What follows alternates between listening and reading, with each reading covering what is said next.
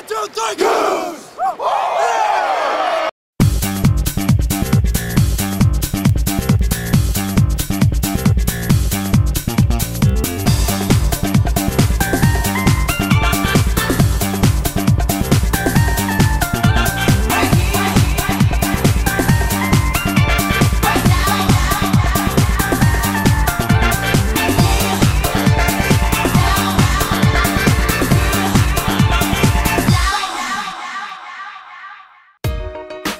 Welcome to another edition of At the Game, fueled by G-Series. I'm Casey Littlejohn, back in the Tacoma Dome for another year of championship football here in Washington State. A battle of undefeated teams today, always fun to watch. It's the 1A semifinal between the Meridian Trojans and the Cascade Christian Cougars. Cascade Christian looking to make it back to the championship game for the third consecutive year. Maybe this will be the year that they get over the hump. Meridian won the title in 2006. I'm sure they would like to recall those successes and take home another trophy this year in 2010. So it's Meridian and Cascade Christian getting ready to kick off. Let's get you to the action on America's source for high school sports, MaxPreps.com. Cascade Christian players filled me in on a ritual they do before every game. Hey, I'm Derek Simpson, Cascade Christian High School. I'm Axel Johnson, Cascade Christian High School. Hey, before the game, we always headbutt.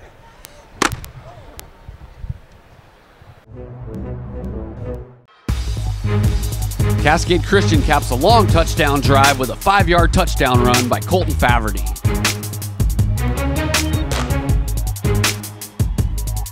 Tate Slesk for Meridian's able to hold on to this pass despite the hit by Axel Johnson.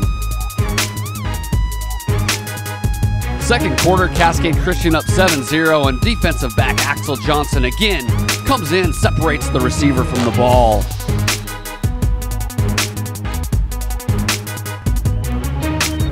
Cougars with the ball, and quarterback Kyle Stennis finds Tyler Walrath out of the backfield. He gets to the edge, makes him dancing along the sideline, cuts it back, and he is gone. Flies into the end zone for a touchdown for Cascade Christian. 14-0 Cougars. Trojans trying to get something going on offense as quarterback Zach Slesk finds Mitchell Tripp for a first down. CC with the ball back, and Stennis floats one over the top for tight end Joshua Schreffler.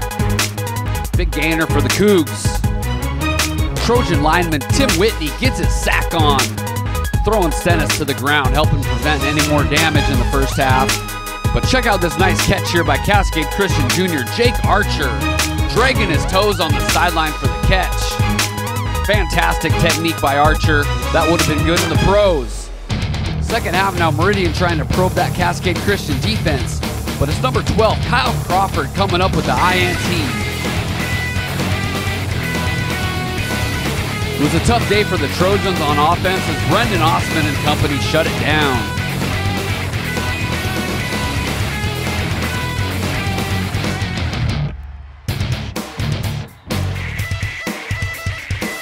Bizarre play here is Tim Whitney gonna pick the fluttering ball out of midair for Meridian, giving the Trojans a chance.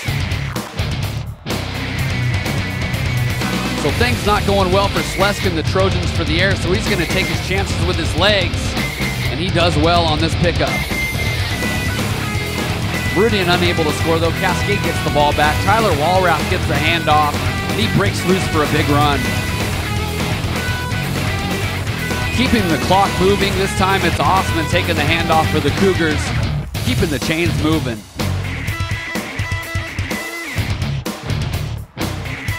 Here Walrath finds a hole, taking the Cougars closer to a third touchdown.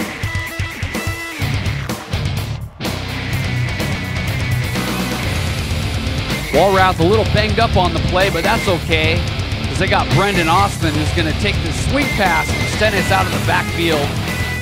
He's going to just will his way into the end zone. Cascade Christian 21-0.